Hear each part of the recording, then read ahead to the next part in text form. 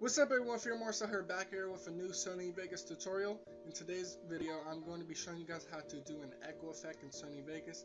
Yes, Sony Vegas is known to be a video editing software, but you can edit audio in a lot of different ways, and today I'm going to show you an echo effect.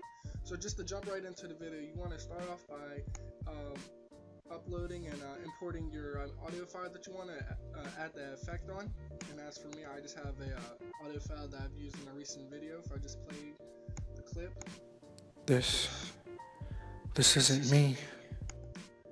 Actually, that is me, and I'm going to just upload and import a second one, just so I'm gonna edit the second one and then I'm have the first one so you can kind of hear the difference. Well, you will hear the difference in the video. So just to jump right into it, this effect is really easy to do and everything. Just to jump right into it, if you want to right click and go to audio event effects, then you want to go into reverb and you want to hit add and then hit OK.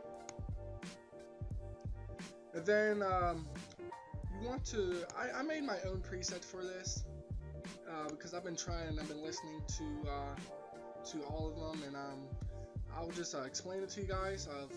For your mode, you want it to have it at Rich Hall. That is the only way that it'll sound really echoey. And I have my presets to -32, -38, and -20. You guys can write this down yourself, or if you guys want to play with it. But I believe this is the best sounding echo effect, but that's just my opinion. My decay time to 2.5, my pre-delay to 77, and basically that's all the effect takes. And if I just click exit and go and play the two audio files, you could definitely hear the difference. This isn't me. This isn't me.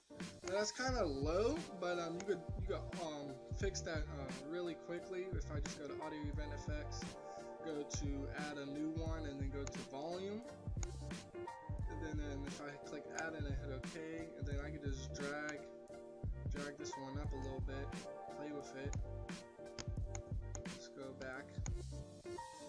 This isn't me. That's a little bit better. Yeah, that's a little better. But yeah, guys, that's how you do the echo effect on Sony Vegas with your audio. Thank you guys for watching. If you guys want me to do any type of tutorial, please leave a comment down below. And if you guys, this helps you in any way, please leave a like and subscribe for more. Thank you guys for watching, and I'll see you guys in my next video.